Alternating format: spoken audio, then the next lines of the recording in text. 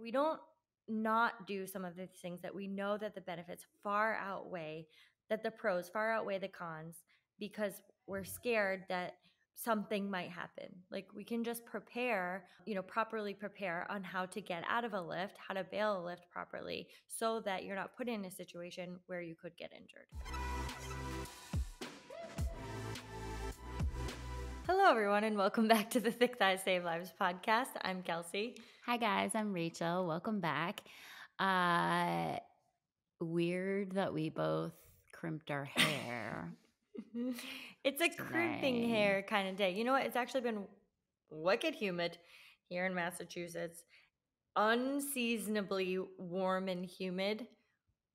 And let me tell you guys, we're always taking, our photo shoots and stuff like way ahead. So like in my mind, it's winter. It's 90 degrees outside. Can I ask you a question? Is that two braids, wet hair, gone to bed?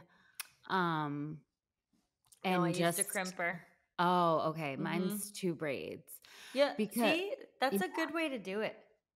Because sometimes you're like, I need to shower and wash my hair. Yeah. I cannot go in my bed in these conditions. Yeah. And then you do it, and then you're like, I can't. That's it. I shaved my legs. Yeah. I can't put any more into this night. So you're just like, well, I can't blow dry. So I'm just gonna. That's when I just do two braids, and then I just wake up how I wake up, and this is. And then I wake up how I wake up. I do have silky smooth legs, though. See, I go one or two directions with my crimpy hair. It's either that where I'm just like, okay, I'm gonna braid it, it's wet, I did the thing, or I'm on the other side of that where like I straightened it, I curled it, now it's greasy and we need to do something here. So we're gonna straight not gonna work, crimp it. Early's not gonna work. Is there something in between? Because it like hides it. So well, it hides all the dry shampoo. Yeah, like guys, this is a life hack for you. Second thing about having a hair blow dryer, I haven't had a hair blow dryer since all my stuff left for Florida, and like I don't know. Sometimes I don't know who I am. I don't know who the person was who was packing. She's not me. She didn't think anything. I had my crimper, my curler, my hair straightener, no hair dryer. What?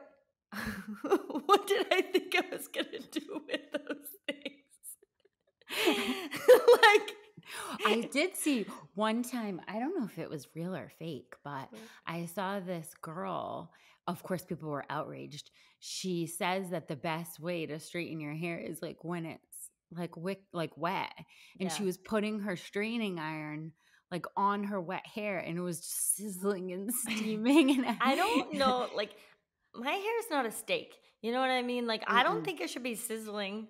I don't know. People not a fajita head. People in the comments were like, "No, this is not. This is not it." So I'm not gonna try that. But you did say a hair blow dryer, and I was wondering what other kind there would be, but I don't know.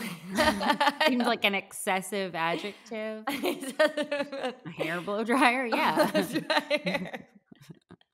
What other kind? I don't know.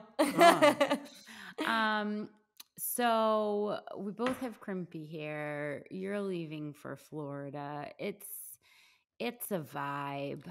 It's a vibe. I do have a really good lift or drop though, and I was wondering if we could do it first. Yeah. Are you prepared? No. Does it matter? No. Absolutely not. So, I don't know if it was a really good lift or drop, but I have been saying that I have wanted to lift meditating for a while. And I've said it in several different ways because I'm looking for like more calmness, like lowering my anxiety. And I find it difficult to meditate. I did find this thing about active meditation, and I think we should talk about it in the future because I think a lot of people aren't realizing that you can actively meditate. You don't have to sit still. For those of us who have some difficulty. But, okay, so I've been lifting meditation and being like, it's only like 10 minutes, 12 minutes. I use Headspace. But I'm telling you right now, so I've listened to a lot of different podcasts with a lot of like other like entrepreneurs, what I would consider to be successful people, and they all swear by meditation. And these people are extremely busy and they're like baking it in and I'm like, okay, I got to do this. So I've been doing it consistently, which I'm super proud of, and I'm finding it life-changing. Yeah, Wow. life-changing. I find that my anxiety is much lower. I have a better recognition of some of the things that I'm doing on a daily basis that are not serving me and are a little bit toxic. Um, and like the ability to step away from my phone is much easier. And it's definitely making, and I'm not just saying this, my brain is functioning better. Yeah. Cause it's just like it's almost like clearing out some trash. That's how I'm kind of picturing it right now. It's like it Hmm. goes through and it just kind of like clears out some trash out of the way and it quiets things down a little bit. And I'm I'm a big advocate for it. Wow. Well, I mean, one of the main benefits that I always hear repeated, despite like the type of meditation that you choose, is always like a heightened sense of awareness, Yes. is like what it brings. And that sounds just like what you're describing, just like Mhm. a heightened awareness to what's going on around you and you want it to look like. And that's cool, man. Yeah.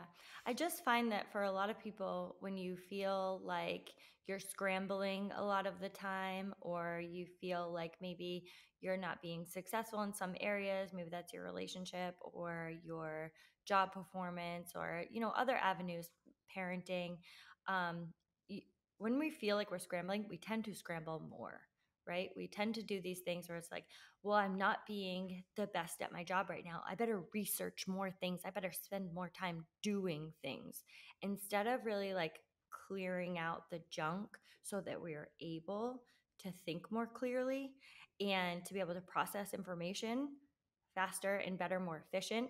And it's like counterintuitive, right? So we think like do more, I'll get more, when really like you need to dial it back, clear out some of the noise that's in there, bring your anxiety down so you can think a little bit clearer, make better decisions. And like I'm finding it's just a game changer. Oh, it kind of reminds me of I remember when I had an infant, and I remember that. It was a traumatic time. God, I don't like to remember it, but so obviously, like the biggest thing was sleep, and I remember thinking in the beginning that I didn't want him to have like too many long naps during the day because like that then he wouldn't sleep at night. And I remember like a sleep thing that I was reading or a training or something was like sleep begets sleep. So when infants are sleeping a lot, they will sleep a lot. Mm, And mhm, that's like a thing.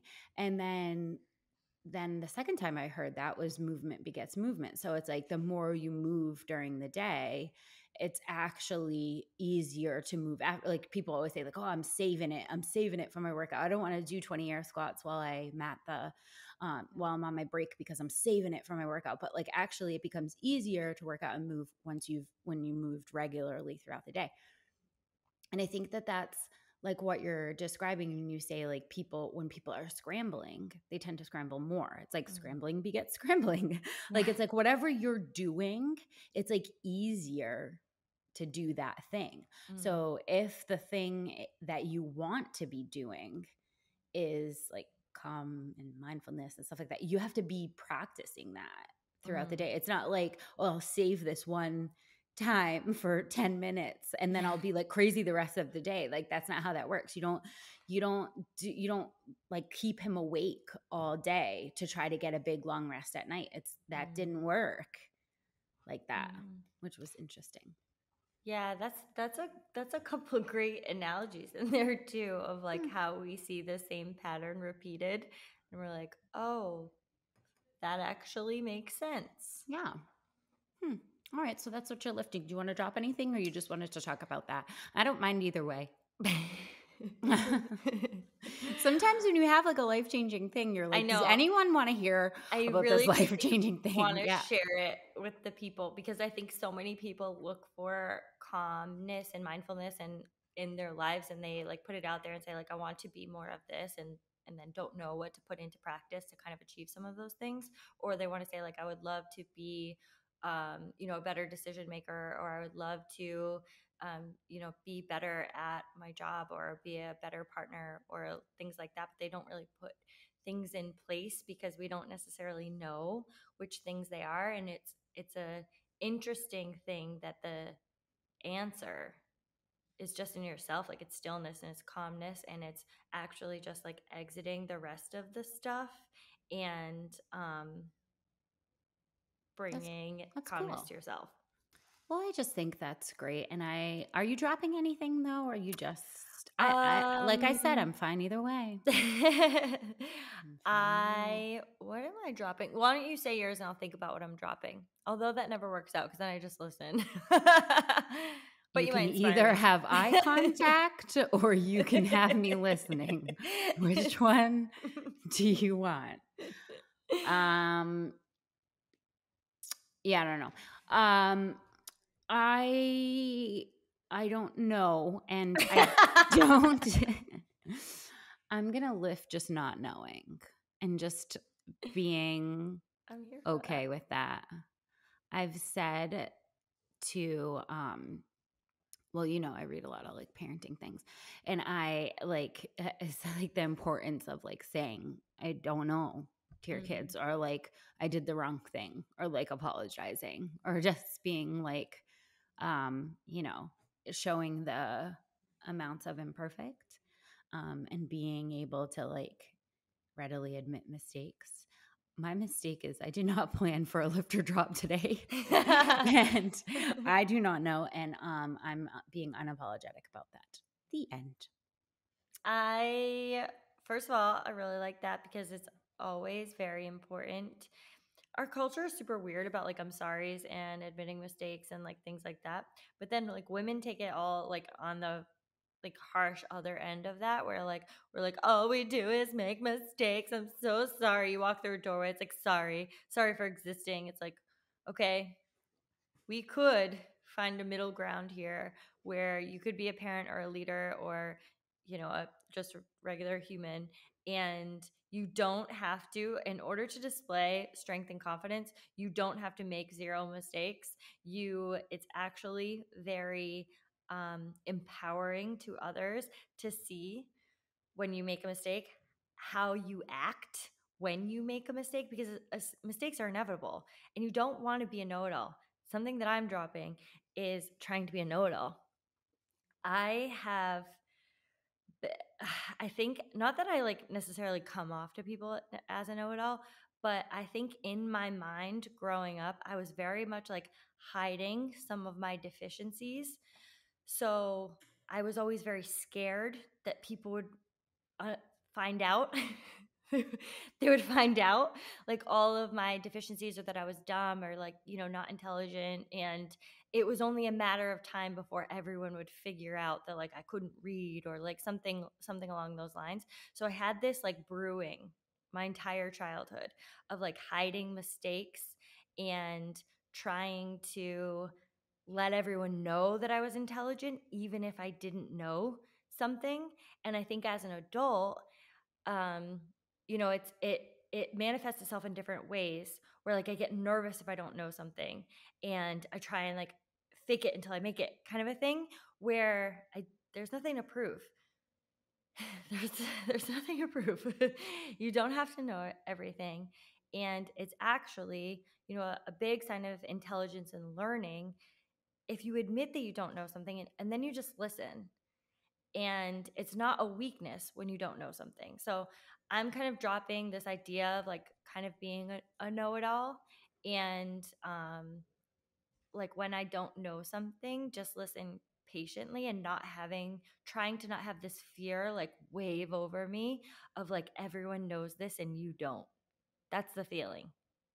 I wonder if this is like a neurodivergent thing. I would like to hear from more people if they like have a severe fear of like making mistakes um or like overcompensating, because I see that a lot in Rory. He's just Mm. like a super know-it-all. And Mhm. I'm like, you don't know everything. And he's like, yes, I do. And maybe that's just six, but like also I'd be curious in like a case study on that. So speaking of fear, um, a sad thing happened and we wanted to address it because it is in the fitness community. And I think it is a huge fear of a lot of people when it comes to like lifting and one rep maxes and stuff like that. And I just feel that the best way to face fear is always like with a head on and a knowledge approach because Of who you are as a sometimes person. Mm. Well, maybe that's just me. No, but I just really feel like so many things that are fear based are just allowed to sometimes get out of control when we don't learn about the thing that we're afraid of.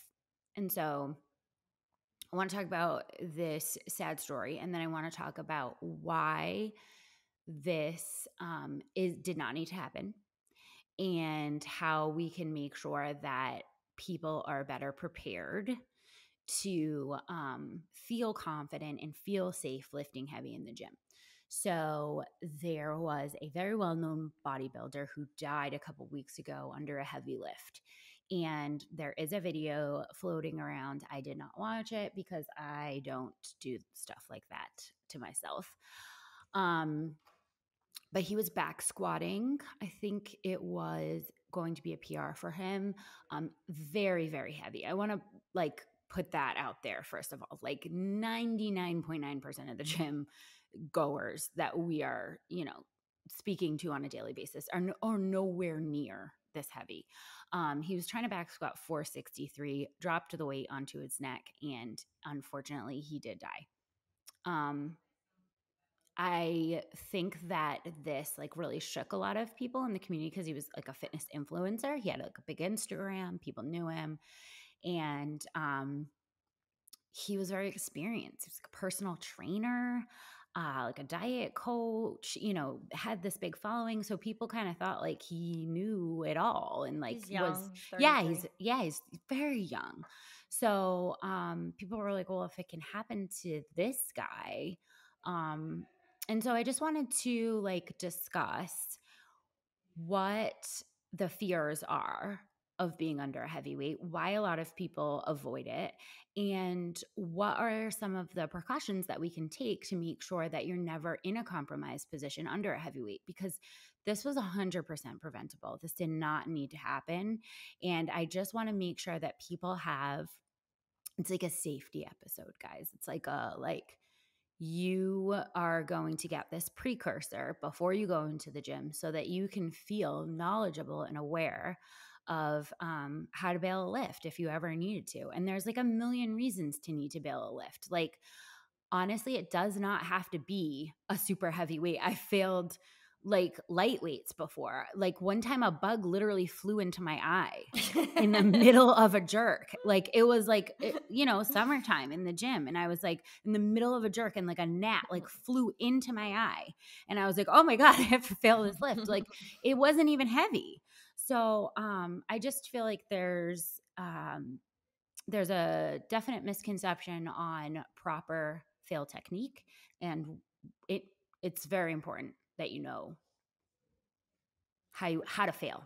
Yeah.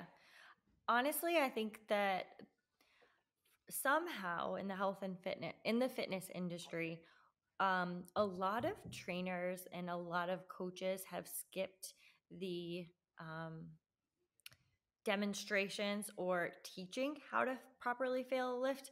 And that's such a big mistake.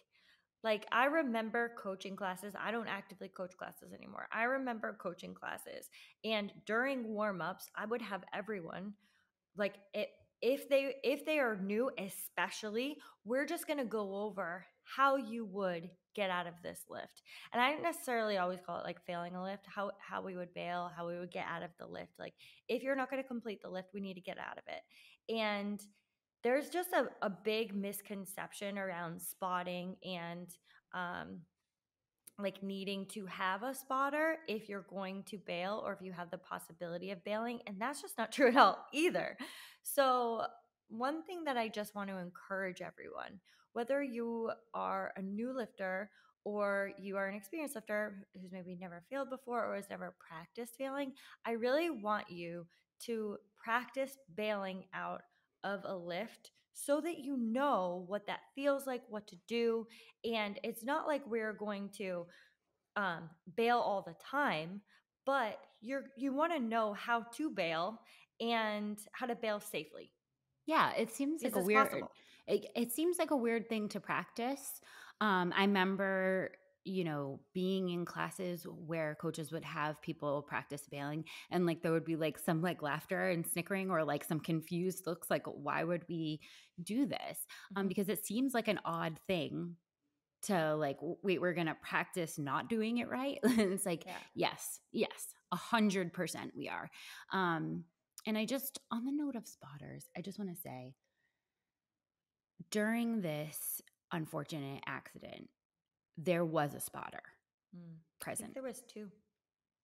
So I do not want people to be under the impression that a spotter is the be all end all and like I'm safe. This was not just like some everyday gym goer either. Like, oh, hey buddy, can you spot me on 463? Like that wasn't the case. This was his coach who is a professional athlete and trainer. So, like, this is an experienced spotter. It's just that there's too much human error when it comes to relying solely on a spotter. And I just think that if people knew how to properly bail, they wouldn't feel so reliant on, like, well, I need a spotter if I want to go heavy in this lift. No, you don't. And B, there wouldn't be so much pressure on like, well, if I fail this lift and my spotter isn't paying attention or doesn't know exactly what they're doing or like isn't experienced in this, then like something I could get very, very hurt. Like that shouldn't be. You should Mm. always be the master of your own ship. Like there's no need to rely on anyone else to keep you safe. Like you keep you safe. You know what I mean? For sure. I think something that's a big misconception around spotters too is there's a difference between when we're failing a lift and when we're working through a heavy lift. And spotters are particularly helpful when you're working through a heavy lift. So if you need so you're working through a heavy set and I'm talking like fingers are helping you like kind of like lift up the last bit of your bench press because you want to work through that heavy lift where you have made the lift before. Now you're kind of like teetering on if am I going to make this? I need a little assistance through some sticky points. Like those are good training exercises to start to build some of that muscle and start to build some of that endurance. Like those spotters are great for some of those things because they're giving you like a little assistance where you're doing 95% of the work and they're helping you through the last bit of the lift. That's part of training. But on the flip side of that, when we're going to bailing a lift, they're not helping you work through that lift. We're bailing the lift. We're going in the opposite direction of the weight. We're leaving the weight behind. We're bailing. The lift is done, right? Like those are two very different like ideas when it comes to spotting and when it comes to working through a lift. Yeah, it's very important to make sure that those differences are highlighted and to also know that like it's almost impossible to bail a lift with a spotter. So like they almost hinder your ability to bail because they're literally standing between you and running away Yeah. from the bar. So you're either going to hurt them or you're going to hurt yourself. And a lot of people, don't want to purposely hurt someone else and they will take on injury as a result. So it's like, it's really important to know the difference. I also want to address the fear for just a second because I think when a lot of people have heard this tragedy and are going to like, this is why I don't lift, this is why I don't go to the gym, I really don't want you to take that approach because there are injuries, there are freak accidents in everything that we do. And as humans, I mean, you can make this distinction for your own life, but as humans, we're not made to live in this like glass house where nothing is ever going to happen to us, and we're not going to chance being healthy and have strong bones and live a healthy lifestyle. Like we're not going to chance that because of the option, because of the idea that we might get hurt. Like, no, that's it. We don't not do some of the things that we know that the benefits far outweigh, that the pros far outweigh the cons, because we're scared that, you know, something might happen. Like we can just prepare for properly prepare on how to get out of a lift, how to bail a lift properly, so that you're not put in a situation where you could get injured. I want to do another movie quote. Yeah. Well, that's a strange thing to wish. If nothing ever happened to him, then how could anything ever happen to him? I don't know if I said that exactly right. But do you know? Do you Yeah. know? Yes.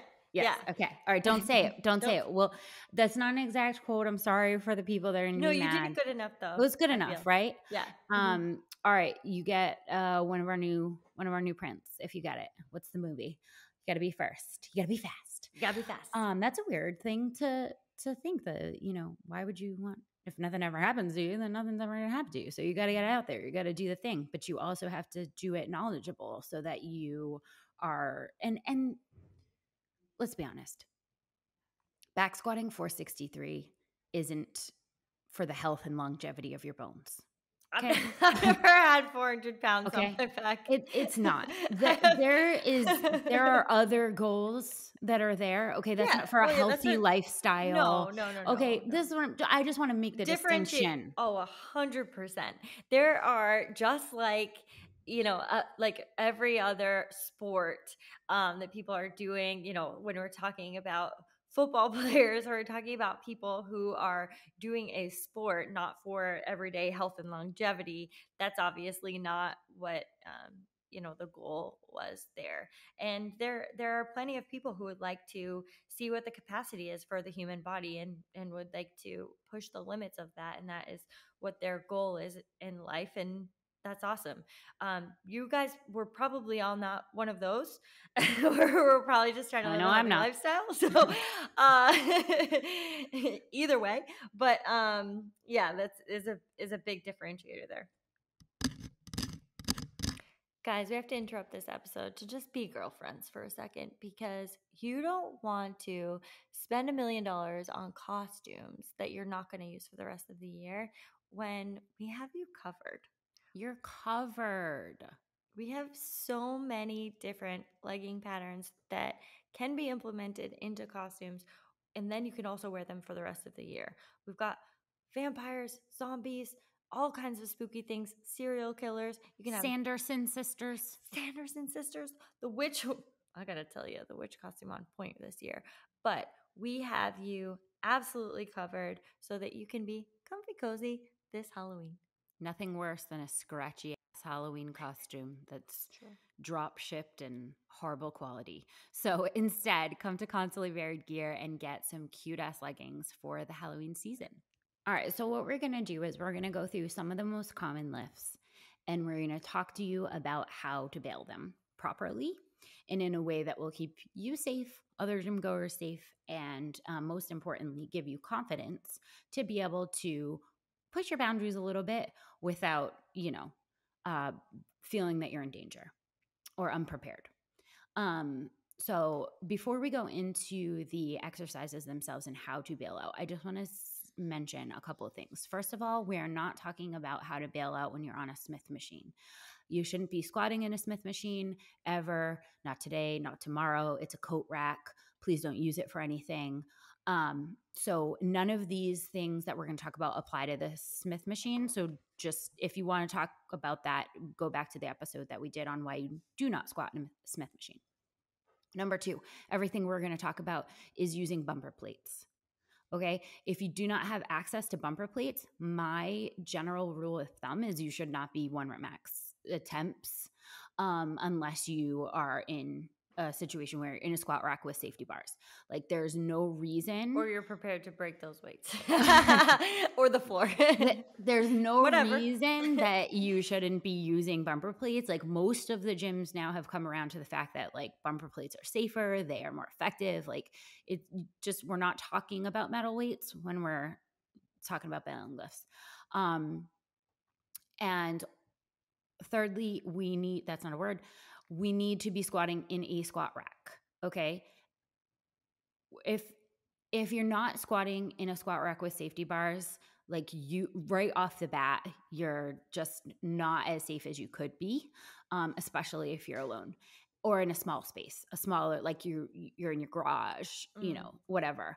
And lastly is that this is like a real weird thing that I have to say again, because like, it's like, I still see people doing this, at the gym and online.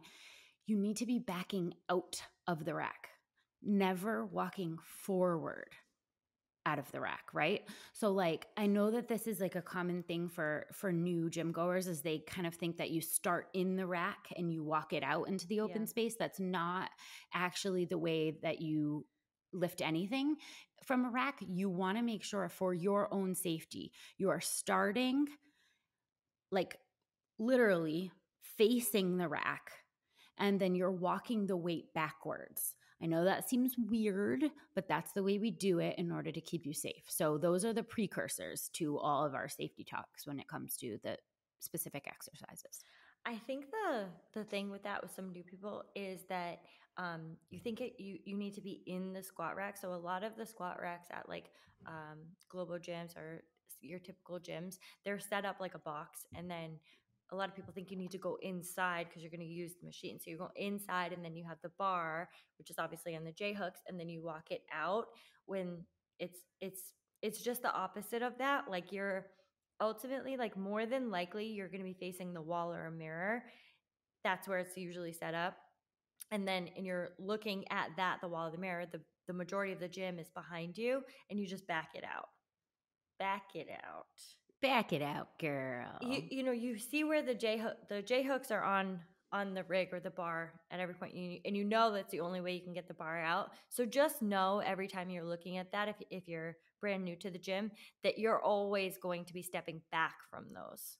Yes. And when you're re-racking it, you're always going to be stepping forward. Yeah. Right? We're never re-racking, walking backwards, like trying to find the J hooks without having them in our sight. Mm-hmm. Just, little things that, could help somebody. Yeah. All right. Let's talk about the back Also, squat. if you ever, guys, be a friend, be a girlfriend. If you're ever at the gym and you might see someone who doesn't know that, and they're, kind of just trying to figure it out, like, go over and just help them, assist them out. Like, let them know, let a girl know if she's got broccoli in her teeth. You know what I mean? Like, let somebody know, like, oh, actually, like in a really, friendly way. Actually, you might want to do, just back out this way. Yeah. And it's always good to precursor it with like a safety thing. Hey, it's way safer. I used to do that too when I first started. And then someone told me it's really, there's some dangers in doing that. Yeah. And I just don't want to see you get hurt. Like stuff like that will always go over really well. Okay, so let's start with the back squat. How are we getting out of a back squat that there is no way we're standing up? Okay, so the bar is on your back, so the bar is going back and you're going forward. That's exactly what I want you to do. So you're ultimately going to toss the bar in the direction that it's already going, and that's going to be the overall theme for every one of the movements. Where the momentum of the bar is going, you're never changing the direction of the momentum of the bar. You're in a bailing position, right? So the momentum with the bar is going in one direction, and your body is going in the other direction. So if you're back squatting, the bar is already on your back. I never want to see someone fail a back squat by throwing the bar over their head. Oh God. This is counterintuitive anyway. Like but the thing is like the bar is not going in the direction. It's already sitting on your back. So what you're going to do is shrug your shoulders up, toss the bar back, and you're going to either step forward or go forward to your knees. If you're in like the very bottom of the squat, usually are able to just toss it back and step forward. But if you're in the very bottom and you're tossing it back and you just kind of like you're diving forward onto your knees, it's not weird. It's not weird. It's not weird. A lot of people think like this is going to be like they realize it in the moment. And I'm going to just tell you there is no embarrassment to failing a squat. There's no embarrassment to failing any lift that you're doing when you're doing it safely. No one, yeah, it might make a crash. You might be like, oh, I really didn't want to do that. Like, it doesn't matter. We're all there. We've all seen a failed squat before or a failed push press. And like, no one cares. Probably people are going to come over and be like, do you want me to help you re-rack it? Like, Yeah. Seriously. Been there. Like, yeah. can I help you and, get it back up there? Yeah, seriously. Because like, yeah, I think it becomes like a big thing in your mind. Yeah. But really, everybody's been there. Yes. And you're right. This is going to be, all of these are going to be the quickest breakup you ever had. You're going one way, the bar is going the other way. Whatever way the bar is going, you're going the opposite way. If you see the bar on the street, you literally turn a corner, run the other direction. It's like the worst acts ever. So just like kind of think of that. And I think that's another, and we're going to talk about with all these lifts of why the importance of actually failing it. Because when you hear it, you're like, okay, so if I'm in the rock bottom, I'm in the way bottom, I cannot stand back up. I'm going to roll the bar back and I'm going to like slide forward onto my knees. Like, what? What? But if you practice it, you realize it actually feels pretty natural when you're going to do it. And you also practice it because you want to make sure that you have the mobility to do that. If you don't, then we need to talk about like just gaining mobility before we are adding load. The front squat. And you can practice this with a PVC pipe. I was going to say that if you're like, well, I already don't want to make a loud crashing noise. Now you want me to practice it like with lightweight. You can practice it with a broomstick. You can practice it with anything. You can practice it with things that don't make a loud crashing sound, just so that you can make sure that you've built that muscle memory. All right, the French squat. How are we bailing the front squat? First of all, make sure that you're leaving room between you and the rack when you walk out a front squat. Okay. 1.5 steps. That's plenty. You don't need to like back up to, the other side of the gym. But you should be at least a minimum one full step away. One full step, like your full step, not like a foot. I mean, like a full, you're opening up and stepping back. Only because this one, the bar's going to fail in front of you. And if you're all hugged up on the rig, then you're going to have nowhere, or the rack, you're going to have nowhere to dump the bar forward without it like hitting the rack and then hitting back at you. So you just want to have plenty of room. That's all. Yeah, I think it also gives you that like second pause that you don't need about like not failing it because you're too close to the rack. It's going to hit the rack, like whatever. You don't need that extra second You don't need that, worrying girl. about where the bar is going next, because in the moment, what you are worried about is the bar going in one direction and you're going another direction. So the bar is already in front of you. So it's going in front of you, you're dumping it in front of you, and you're going backwards. You guys are going in opposite directions. Yeah, and you might, just like with the back squat, if you're in the rock bottom, you might lunge on your bum. Yeah. And that's okay. That's okay, as long as the bar has gone the other way and you've fallen backwards. However you land is how you land, but as long as you two are parting ways as fast as possible, that's what we're looking for. As far as overhead presses, this is kind of a weird one because it depends on why and how you're failing this lift.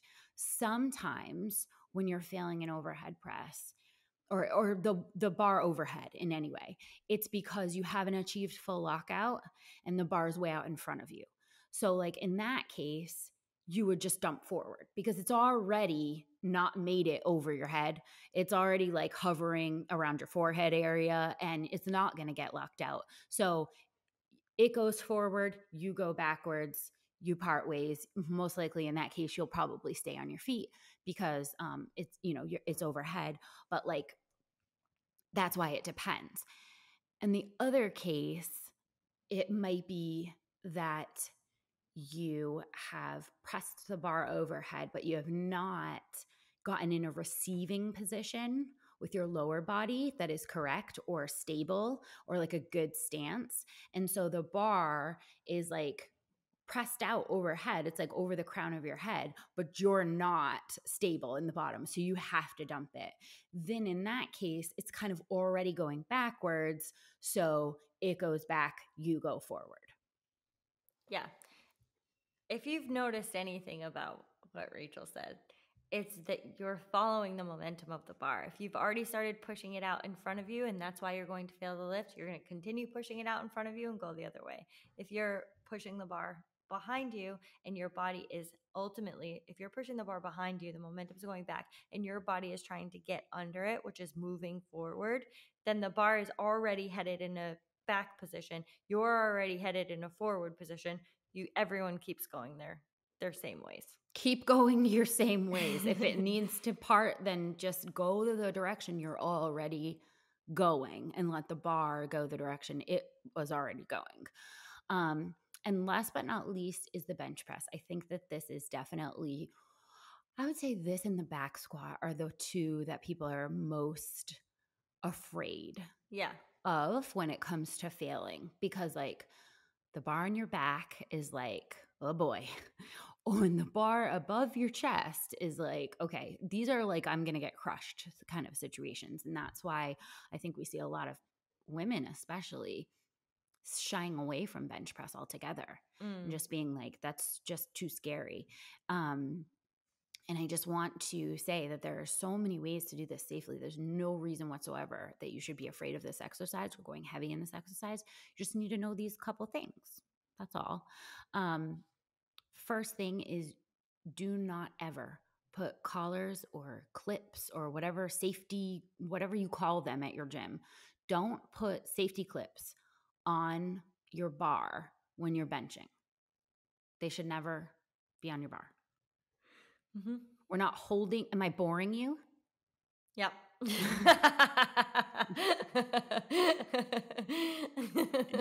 I know. It's like a safety class, and you're like, listen, everyone, do this or you die. And then people are like, well, geez, are you sure? I, I, I just, it's like sex, like it's like sex ed. Like the first time you have sex, you're going to get pregnant. It's just like, I if know. you put collars on your bar, you are going to get crushed. Like, oh God. I know. It's like, calm down, lady. Jeez. Maybe you should do the bench. I mean, here's what I want to say first and foremost about bench is that bench is actually the, in my personal opinion, the only place that I enjoy having a spotter. And I think is the most beneficial place to have a spotter is when you're bench pressing. So if you have the ability to have a spotter when you're benching, that's fantastic. But what Rachel was getting at, the reason why you don't have collars on your bar is if you do need to bail, you're bailing to the side so that the weight can just slip off. So picture, right? Like you have the bar locked out or on its way to a lockout. Above your chest, and you're not going to make it. It probably is going to come back down, and you're just going to lean to the side and let the weight come off of it. So it comes off completely on one side of the bar, and then it's going to come off on the other side of the bar because you don't have any collars holding it on, so that you have the ability to get the weight off of the bar while you're still under it. Now, Make sure you if say help to help, whenever I've had to slide the weight off the bar for a yeah. bench, when you go to turn it to slide, just make sure you say like in a small voice, help. So you get the full effect. You got to get the full effect. It's Yeah. very true. Yeah. And this is kind of the only one where it's not like your body is going in one direction, the momentum of the bar is going in the other one. That's why it's a little bit more of a difficult fail. So I just want to give an alternative for people when it comes to bench pressing and the benefits of bench pressing. If you are doing them alone and that sounds like weird and scary, just use dumbbells because like you won't have to worry about slipping off the weight. When you have two dumbbells that are operating independently, you then just let them go to the side. So failing when it comes to a bench press, when you have the bar, you can't just like break the bar in half and let it go on either direction. But if you are by yourself and you're a little bit worried about that, you can use some dumbbells, and ultimately, like, you just let the dumbbells go off to the side because you're not moving when you're in a bench press. Your body can't go in any other direction. And you can always like let the weight go. Like, damaging the weight is not damaging your body. We're not worried about those No. ultimately. And if you have good dumbbells or bumpers anyway, they're made for that. They're made to be dropped. I remember when people started getting used to bumpers, like they didn't realize how much they were just made to be dropped, and everyone was like, "What? Why are you dropping the weights?" It's like, because that's what they're made for. And like, thank God, because why in the world were we making weights out of metal? That I didn't. don't know, like stone.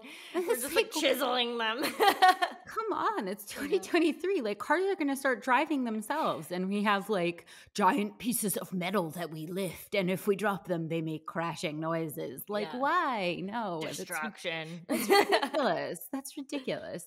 Um, yeah. So dumbbell bench is such a great option, and I'm so glad you said it. And also, like, probably it's just going to be lefty. Right? Mm, You're gonna be mhm. pressing up, righty's gonna be all the way up, and you're gonna be Yeah, like, you're like, "Come "Ah!" on, lefty, damn it. You just drop that one." The other option obviously is like I want to make sure that people are using safeties. When they bench, because if you do have a bar, even if you have a spotter, you should have the safeties on. And a lot of people don't have their safety set at the right height, Mm, so like they're coming down for their bench and they don't have full range of motion because they're like hitting the safeties, yeah. or the safeties are like way too low so that when if they do fail, they're like stuck under there. And Yeah. like yeah, so just position them right at your chest, not like at your neck, right? Mm, That's too low, and not anywhere above, that's too high. But just make sure that you like do a test run when you position them, and like with just an empty bar, like just like let it go onto the safeties and see how far it goes down. Like, can you still wiggle out of there if you mhm. needed to? So if you have the option, spotter or bail, I would always bail 100% of the time. I just think it's way, way too much human error to be relying on someone else when you're under a heavy load. Plus, like, just weird stuff happens. Like one time there was like I heard about a lady who was like passed out in the middle of a lift. Like a spotter's not going to save you. Mm, You know what I mean? Like it's so much better if you can to work with bumpers and just toss it off so that you can, not rely on anyone. And how often should you practice failing, Kelsey? um, If you're a beginner, if you're a let's say. beginner, you should practice bailing before you lift, before you Yes. actually practice lifting. Like, you should know how to get out of your lift in every one of your lifts too. So like, just because you practice bailing out of a back squat like doesn't mean that you have practiced failing out of a jerk or an overhead press or like anything that you're doing overhead. Like, just make sure that you're practicing the different movements, because you might learn something about how you move and what your initial reaction wants to be, and you can kind of correct it before you get into that position. Yeah. As you're more of an oh, go ahead. No, I just wanted to say like if you're a beginner and you're setting up to back squat, like you're failing. You're practicing. I know you said you don't want to call it failing. You're practicing bailing a back squat.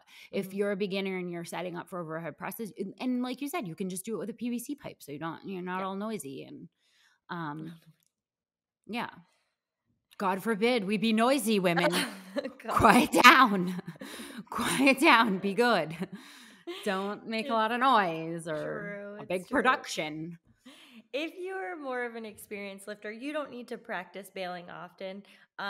You if you're Because more it of an just happens. experienced lifter, you you bail, and you have done it, and you're like, oh, it's gonna be one of those days. So you really don't need Maybe I to. should just say that when I fail lift. Oh, I was just practicing. I was just I was practicing. just practicing bailing. I haven't done it in a while. So I do want to say as a caveat to that, just because I've seen this happen. I knew an experienced lifter who she lifted heavy. She had a heavy back squat, and for some reason, her initial reaction to wanting to when she was going to bail was to be to throw the weight over her head. And I was like, girl, so if you know that you're that person, I just suggest to you, then you people listening, you know who you are. The over the Then head people. yeah, like you know that you might need to practice a little bit more, but for everybody else, you don't need to. And you're an experienced lifter, you don't need to practice Yeah. often failing. Yeah. It'll just happen. Yeah. It'll just happen. And lastly, this is just muscle memory, just like everything else, Yeah. right? So, like, after a couple practice runs, your body's going to remember how you feel, and then you're not going to need to think about it anymore. But I just want to say, if you're constantly failing the lift, it's too heavy. Okay. It's too heavy. You should not be constantly failing anything. If Listen, you you're don't max out every day. no, not only that, but like even if you're testing a 1 rep max, you're not trying a weight you failed like 4 or 5 different times. No, not appropriate. You Mhm. haven't hit that weight for a reason. Like if a bug flew in your eye and you're like, okay, I know what the reason was. I can hit that weight. That's one thing. But we're not failing a lift multiple times. This is an emergency situation and it should be rare. It shouldn't be like you're failing like 3 times a week. Like that's not it. And not only is it a confidence killer to constantly be dumping a bar, but also whatever is making you need to bail that lift, something mechanically is Yeah. going wrong.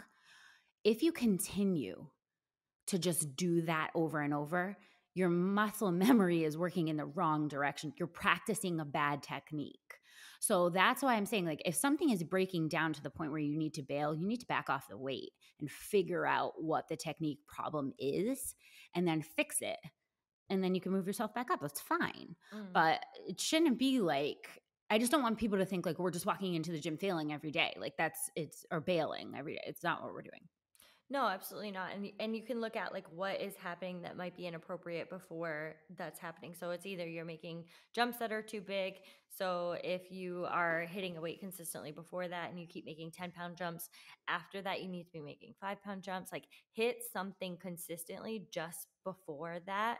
That builds the confidence so that when you make your next jump, you don't know like every time I get to 250 I bail. Like you don't want that in your head. I hit 245 consistently. I've hit it for 5 weeks in a row. Maybe I'm gonna go for 250. But you're not maxing out every day. It's not appropriate. You don't want to practice bailing all the time. And I think this is like women tend to not get to a max. Like you need to tell men they can't max out every day. Right. You don't really have to tell women No. that. No. Like they don't want to No. quite as much. So on the flip side of that, don't be afraid to go heavy. Don't be afraid to push, where your limits are and find out where that spot is in an appropriate way. And then once you get to a weight where you know that is your max and you have failed the lift, because that is your max. My suggestion to you is that day before you're done lifting, I found my max, whatever it was. You want to hit that lift, take the weight off, take a bunch of weight off to a light weight, hit that lift, a successful lift before you clean up for the day because this might be just a mental thing for me. I always want to end on a successful lift for my body and for my mind. Like I don't want the last thing that my brain and my body remembers from that training session to be an unsuccessful lift. Yeah, because when you replay an unsuccessful lift in your mind, Yeah. your body actually fires the muscles responsible for that. And it's almost like you're learning it over and over. So yeah, the kinds of lifts you want to be replaying in your mind are your good ones. Mm-hmm. So that's so true. Well, you guys, not to scare you that if the first time you have sex, you're going to get pregnant, but Um, you are going to eventually, if you lift for long enough, you are going to need to bail out of a lift. And the best possible thing that you can arm yourself with is practice and knowledge so that you can do it successfully and safely and never feel like you'd be compromised in any way. So we hope that this has helped with giving you some more confidence. I think it absolutely will. And don't be afraid. We're not living. Ships are safe in the harbor, but that's not what ships are meant to do. We're out here living our best lives, and that involves taking care of your body and lifting things and learning new things and no limits with your body. So don't be afraid of those, but also prepare in the best way possible. Like we wear our seatbelts, we know how to we know how to fail out of a lift. That doesn't mean stop driving a car. Like these are just things to know. So hopefully this was very helpful for you. And have a great week at the gym and in life. We love you guys.